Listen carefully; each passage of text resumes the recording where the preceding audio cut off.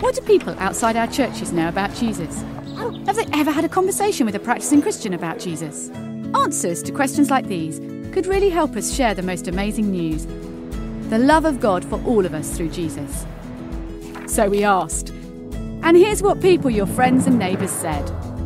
57% said they're a Christian. 9% are active Christians. They regularly go to church, pray and read the Bible. Useful starting place. But what do they actually know about Jesus? 21% think he's God, while 30% think he's a spiritual leader or prophet.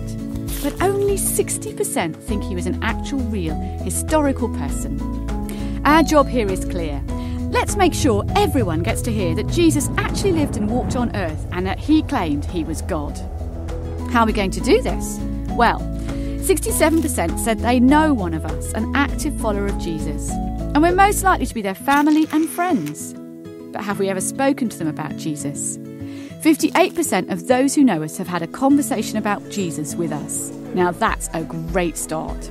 But what do they think about Jesus after that conversation? 1 in 5 are open to knowing and experiencing more about him.